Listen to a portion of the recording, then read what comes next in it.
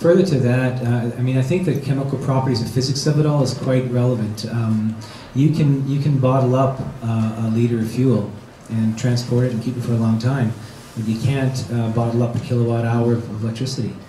That doesn't travel very well. You can send it down a long line, but the line losses occur.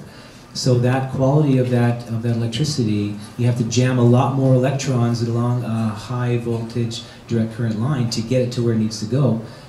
So that's another comparative. That's comparing fossil fuels and electricities. It is difficult.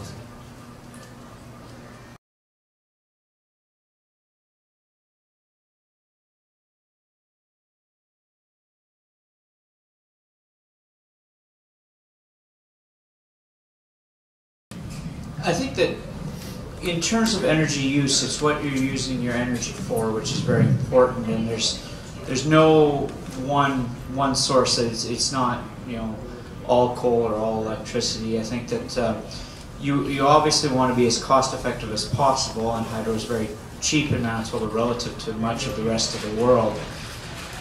And so I think that that's part of the reason it's used here. I have an electric furnace at home as well. It's not as cheap as natural gas might be, but you know, I can make up some of that difference with high efficiency windows. One point on coal and the comment about Alberta, and I mean China's a huge user of coal as well. The regulations are in place, however, that those coal plants, there's only one coal plant in the entire country that's planned to be built right now. Every other there's no other coal plant to be built. There's natural gas plant to be built, and there's hydro, obviously, here in Manitoba that's on scale to be built. But there's only one coal plant in the entire country that's planned to be built, and coal plants typically, well, now have a legislated end of life between 45 and 50 years. So within 50 years, there will be no coal left in Canada, and that's just due to regulation. I just want to mention, and I have great respect, like you guys are doing work to try and get people to reduce energy consumption, so I appreciate the perspective you're coming from. But there is actually, Hydro has built a camp at the site of Conowapa. I've been there. They've sunk millions of dollars into it. So I know the NFAT process ended up recommending against Conowapa. The government has, supported that recommendation. But I've been in this business long enough to know that that's not the end of the story. You'll be seeing Conowapa in the newspapers. There's a site there. They've put poles with lights for people to walk between the trail. They've dug a huge reservoir. There's a multi-million-dollar construction site that is physically at the site of where the Conowapa Dam is going to be built. And of course the Kiosk Dam is going ahead full blast, and they wouldn't let me see the construction site there that was already built. So Conowapa was at a state when I should actually drive through the construction zone and look at everything. I have photographs of it, so believe me, it's real.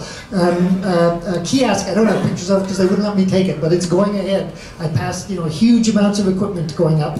I should say that the community of Split Lake had a blockade on Provincial Road 280 last summer that you may not know about, because they were so upset with the fact that the equipment coming up was tearing up the roads.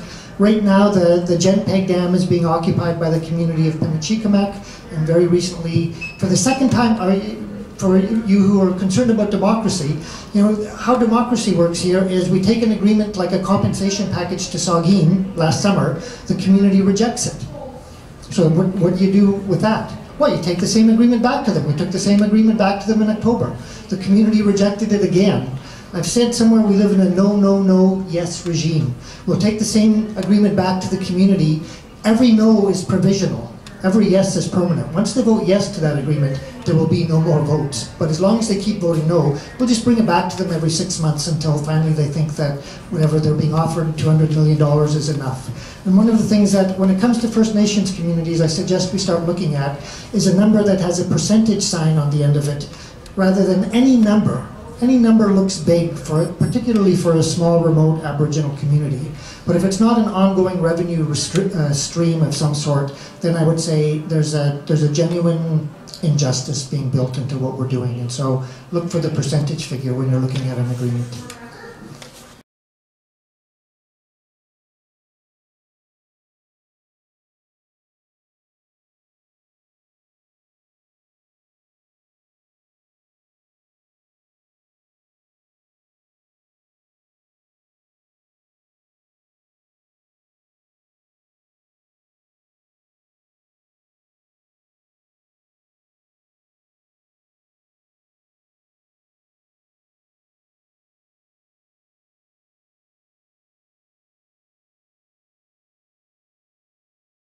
Actually, comparing the Hoover Dam to the geography of the north in Manitoba is like comparing the prairies to the mountains.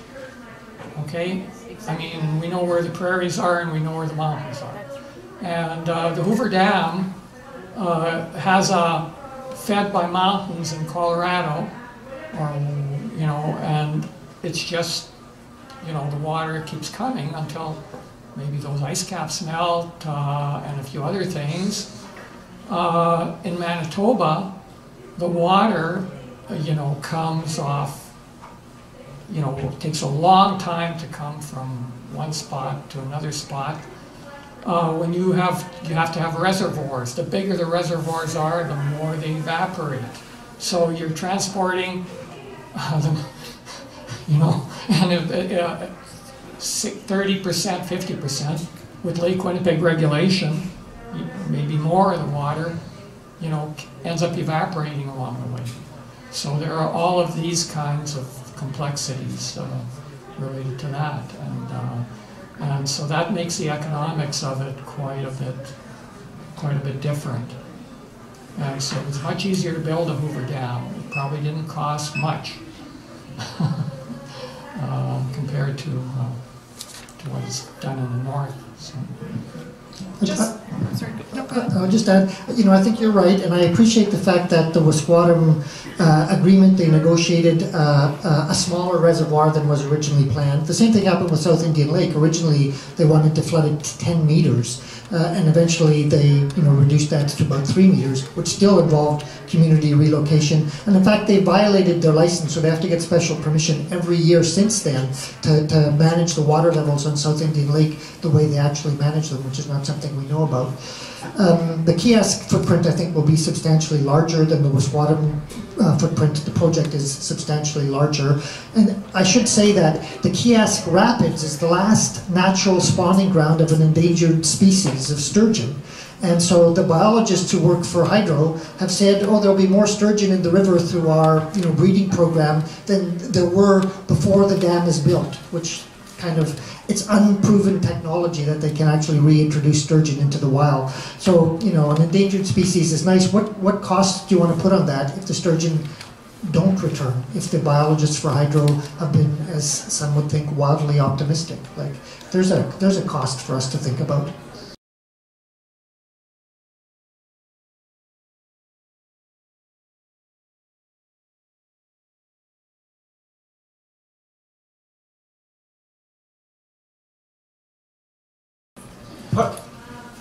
Well, that's a great question. I mean, a fellow smarter than myself is actually just wrapping up an assessment of that.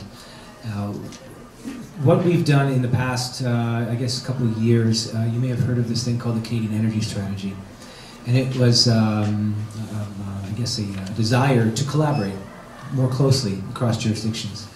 And there were a number of, I think, 10 different working areas. And one of them was this idea of sharing energy horizontally as opposed to vertically. And I don't, unfortunately, have the answer that you're going to want. But from what I understand of that is that the system as it is in Canada, that each province holds, is accountable for its own energy transmission system, right? Manitoba, within Manitoba's boundaries, Manitoba Hydro and the government own the transmission lines, and same with Saskatchewan and Alberta. Alberta has a different market system which doesn't allow for firm power prices. Okay? We need those firm power prices for us to ensure that we get the cost benefit for building another transmission line, because the transmission service in Saskatchewan is not sufficient to transfer all the way. So it is essentially a capital project, a capital problem, to build the line, to get the governments on board, and to actually change market rules, which at present is a bridge too far. There's one other aspect of that, and that is that at the border between Saskatchewan and Alberta, if you go west, Alberta can exchange electricity with British Columbia, and Manitoba has at times exported to some amounts of electricity to Saskatchewan and so on. The problem at the border of Alberta and Saskatchewan is that the two systems are not compatible. The only way you can get electricity across the Alberta-Saskatchewan border is by some kind of a direct current conversion system, because there's some kind of phasing, electrical phasing difference between the systems west in Alberta and British Columbia vis-a-vis the other way. So. Yeah, and what I should have added actually is we do have small amounts of power going into Saskatchewan and into Ontario. They are small amounts of power, mind you, but we do have, I think, four interconnections on the west side, and I think 4 on the east side as well. So there is a small amount of capacity, but it's just a matter of getting those other factors addressed before you can go bigger. Just really quickly, the other thing is capital cost. And you look at this map, it's a north-south map. And those linkages go north-south, and they've been built. And I mean, we're building a bipole line right now that's going to be well over $1 billion. And so from our perspective, we look at it more as kind of how can we reduce emissions on a continental level. And the most cost-effective way to do that is to offset in the United States, just because that's the way the current lines run.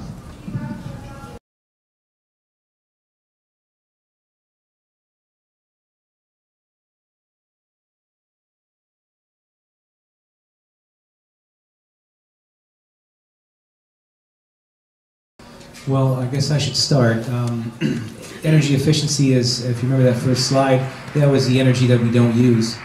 And as a result of the NFAT process we talked about when we were, I guess we're talking about Hydro's Preferred Development Plan, it came up that energy efficiency has a value more than just an export revenue stream for Manitoba. It also has a value of offsetting generation. And in terms of the evaluation in terms of that process, it was found that it wasn't perhaps enough. So the government has announced in the throne speech, as Sean has said, that a separate agency would be created that would address energy efficiency. I'm not privy to what that's going to include, but I understand it is going to look at the Power Smart program that Manitoba Hydro has in and find a way to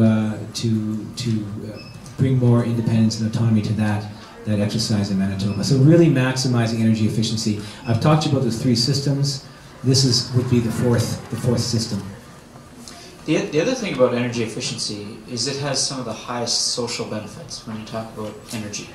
When you talk about carbon pricing, there's a risk, for example, that an energy utility can just pass that price along to the ratepayer. And often it's the ratepayers who have the highest social challenges have the least efficient energy systems.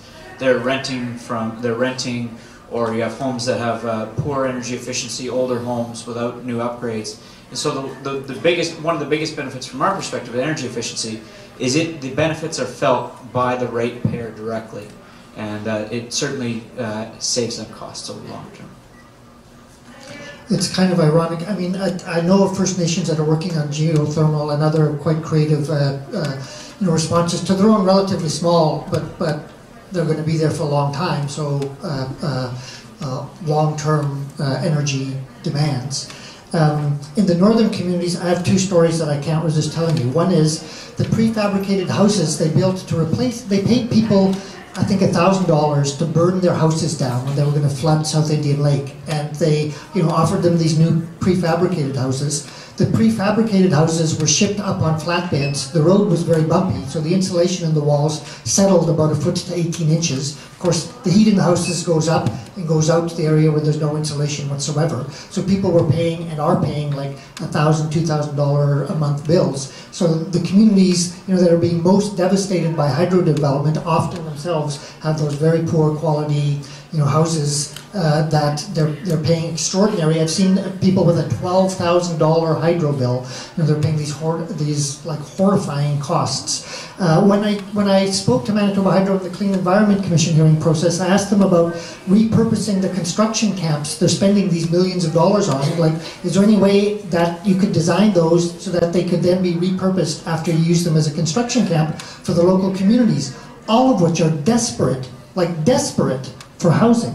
And Hydro's response to me was that mobile modular units are still the most cost-effective means of providing housing to northern Indigenous peoples. Now, they don't provide mobile modular units to their own employees. They build lovely suburban neighborhoods for their own employees. But apparently, mobile modular units is now a phrase that sounds to me like clean and green hydropower. It's an Orwellian expression that basically is saying the long-term future of northern Indigenous peoples is poorly insulated trailers, and they can just keep paying the hydro bills indefinitely. That's what sparked the occupation of the Genpeg Dam by Pimicikamak, was people's hydro getting cut off in their houses and people not being able to pay their bills at the same time as they're seeing massive profits generated by the southern-based utility.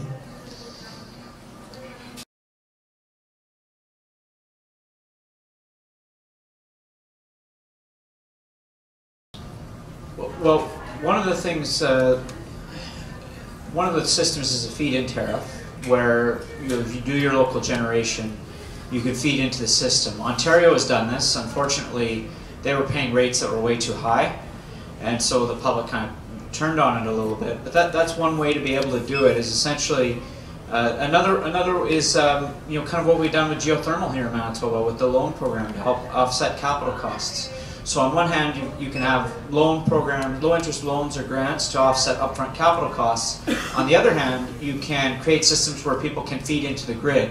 And you can have either net zero or net negative metering, where you can, if say you have a solar panel on your roof, but you keep your natural gas hookup, well, if you get enough solar energy, you can reduce your bill down to zero. In other places, if you generate enough energy, you actually feed back, and it's almost like your electricity meter starts running backwards. And so those are two prominent systems, either offsetting the upfront cost or looking to allow people to feed into the grid to get an economic benefit. And I'd say, I don't know how we get there, but I think it's a good idea. Do those actually exist in Winnipeg? We have, well, the geothermal system is in Winnipeg. We don't have a feed-in tariff in Winnipeg. Ontario has a feed-in tariff. We do have net metering. Yes, we do. I'm gonna end it there. No, I'm not, because I don't have the mic. I'm gonna end it there. Thank you very much for coming this evening. Please join me in thanking our guests, our panelists.